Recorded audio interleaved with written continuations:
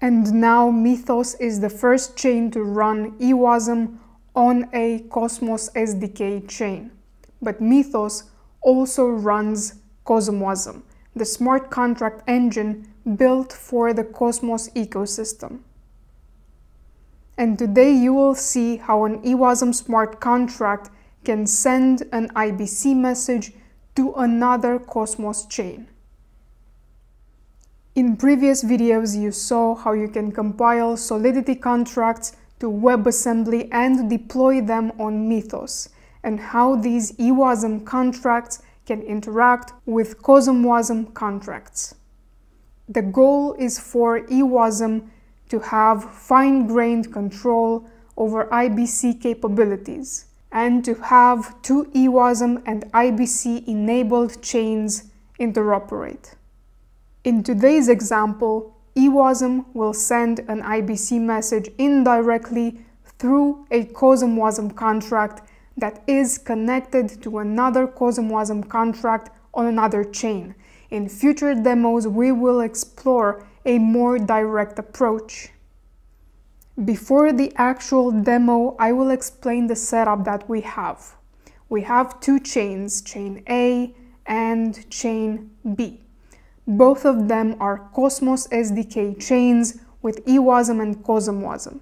And if you know the IBC reflect, send, IBC reflect, and reflect contracts from the CosmWasm examples, then it will be easy to understand this example. On chain A, we have our eWasm contract that will call the IBC reflect, send, CosmWasm contract, which in turn will send the message through IBC to the IBC reflect contract on chain B. This contract will forward the message to another CosmWasm contract named reflect that will just play the message on chain B. This slide just shows you how the CosmWasm IBC works. Each CosmWasm contract is assigned a port, which is wasm dot and then the address of the contract. So we can create multiple IBC channels between two contracts. In this particular example, when we create a channel between these two contracts, the IBC reflect contract also deploys a reflect contract and stores a mapping between the new channel ID and the address of this reflect contract. The address of the reflect contract and actually this mapping is also sent to the IBC reflect send contract on chain A. And after the channel is created, we can send messages from the eWasm contract on chain A to the reflect contract on chain B. So the eWasm contract calls the send messages method of the IBC reflect send contract with the channel ID and the messages to be sent. This IBC reflect send contract emits a send packet message that is transformed into an event, and this event is picked up by the IBC relayer and presented to chain B to the IBC reflect contract, where based on the channel ID it is rerouted to the appropriate reflect contract, and the reflect contract simply emits the received message to be played on chain B. I have already prepared the setup and I have two chains running here and a relayer between them. I have deployed all the contracts, and this is the eWasm contract that has the transfer on chain B method that receives a channel ID, the receiver address. This is the address that will receive funds on chain B, and the amount of funds that will be received. And note that these funds will be paid by the reflect contract. And what this function does is builds this bank send message, which has this type of structure. So it's a JSON. We are building this JSON in Solidity, and then we are sending it to the CosmWasm contract address with the call opcode. The CosmWasm contract address is 32 bytes, and it is received by this eWasm contract in the constructor. So what we are doing is using our Remix plugin to compile the Solidity contract to WebAssembly and then deploy it, and we've given it in the constructor the address of the IBC reflect send contract. And here we have the interface of the eWasm contract. For the IBC reflect send contract, this is the JSON schema and the address in hex format and bec32.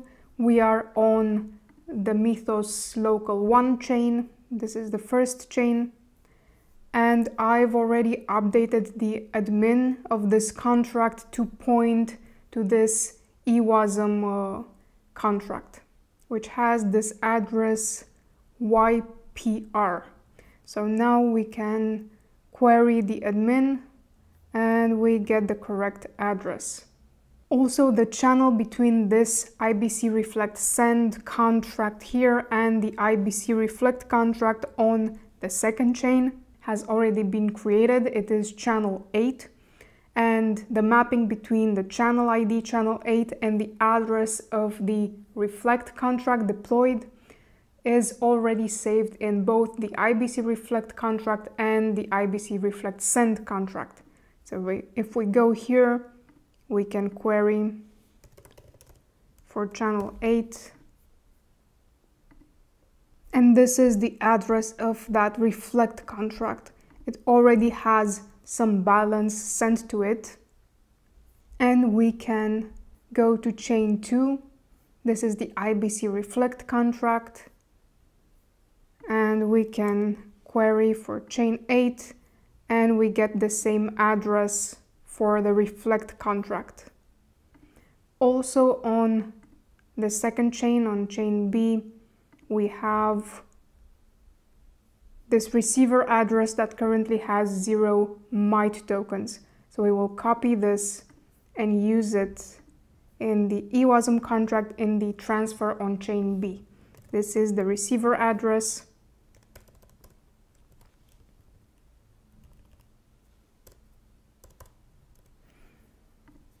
We will use channel 8.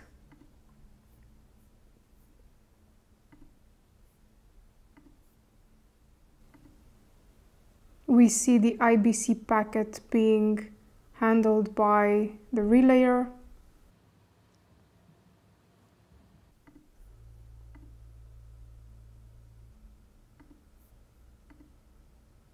And we can see the new balance of our address, which doesn't really show on Kepler because we've sent it only a small amount.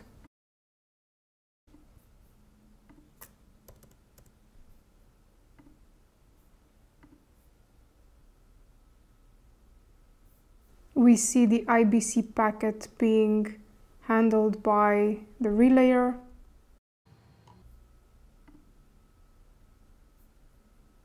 And we see the balance has been updated. The reason why we sent it a small amount is because the MITE token has 18 decimals, but the CosmWasm contract was written using uint 128. So if we query the REST API, this is the final balance. So you have seen an interchain IBC message sent between chain A and chain B through CosmWasm, but triggered through an eWasm contract. In the next weeks, you will see demos of many innovations that we are implementing for Mythos, things that have never been presented nor implemented before. Join the Mythos Discord if you want to become a validator for this system and help test it. Mythos is a non-profit chain, but we are also preparing support for those who want to build for-profit chains based on our tech.